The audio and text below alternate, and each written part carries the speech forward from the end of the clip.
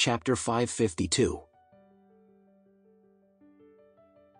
In these wealthy and powerful families, the girls would often get engaged when they were 20 years old. Moreover, most of them would get married as soon as they graduated from college at the age of 22 or 23 years old. Therefore, Fury was hoping for Lord Adair to mention this matter directly to Faria. He was also hoping that Lord Adair would directly ask Faria to accept the marriage proposal. Most of the girls in these wealthy and powerful families were all aware of these family arrangements for marriage. As long as the elders in the family made the arrangements, the younger generation would naturally obey them. Lord Adair did not expect Fury to continue persisting even though he had already declined the marriage proposal directly.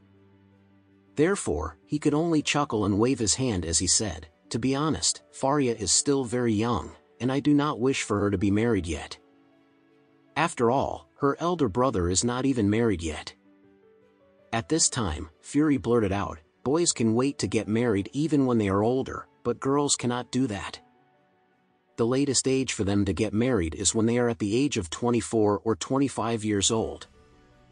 If a girl waits until she is 30 years old to get married, that would be greatly discounting her own value too." Lord Adair smiled faintly before he said, "For someone who sincerely likes Faria, it would not matter to them if she is 24 or 25 years old when they get married. Even if she is 30, 40, or 50 years old, Faria will still be happily married. However, if someone does not truly love her, there would be a huge difference for them if they got married when she was 25 or 26. Therefore, I only wish for my granddaughter to be happily married." Edward hurriedly spoke up at this time. "Grandpa Adair, if you are willing to let me marry Faria, I promise you that I will definitely love her and treat her well for the rest of my life." Lord Adair nodded before he said, "Of course I believe that you will treat her well. However, everything depends on Faria and I will not decide on her behalf." Fury felt a little upset. He had already said so much and his son had even promised to love and take good care of his granddaughter, yet, he was still rejecting them. What did he mean by that? Was he looking down on the Whale family? Fury was silent for a moment before he asked, "Uncle Adair, can I ask you a question? Since you keep turning down my request, is it because you have a better candidate in mind to become the son-in-law of the Adair family instead?" When Lord Adair saw that the other party was still persistent, he did not want to beat around the bush any longer. He wanted the other party to give up. Therefore, Lord Adair nodded before he replied, "Yes. I will not hide it any longer. I do have a strong candidate in mind." After that, he added, "Faria also has a candidate in her heart, and both of us feel the same way about the same person." Edward was extremely disappointed when he heard Lord Adair's words. He had finally met a woman who made his heart skip a beat. However, he never expected that her family would reject him, look down on him, and also reveal that she already had a person that she loved. Fury was also very shocked and could not hide the anger that he was feeling toward Lord Adair at this time. Damn it! Did this terrible old man really have such high expectations that he even looked down on the Whale family? This was unbelievable. As he thought about it, Fury frowned before he asked, "Uncle Adair, since this person can make you turn down the Whale family, he must be from a very wealthy and prestigious family in Westcliff. Am I right?"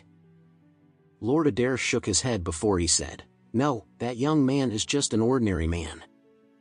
He is not from any wealthy or prestigious family at all.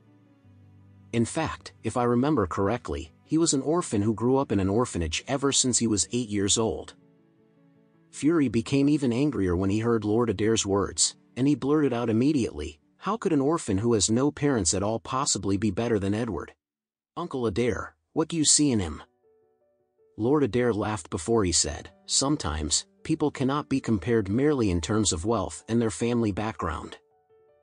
Some people are naturally more capable and talented compared to others." Fury frowned before he asked, "Uncle Adair, do you mean to say that Edward is not capable?" "Of course not." Lord Adair smiled as he continued speaking. "I meant to say that everyone always has their own strengths and weaknesses. For instance, Edward could be very good in every aspect, but he might not be able to play basketball. However, another person might not be good at anything at all, but he could be very good at basketball. If a girl is attracted to a guy because of his basketball skills, no one could say that Edward was not good in the first place.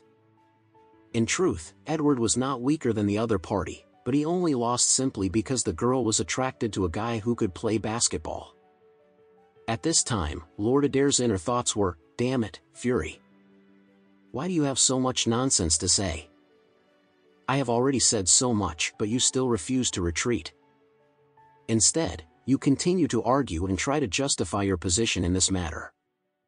Do you really want me to tell you face to face that your son is nothing but shit in my eyes? Will you finally be satisfied then?"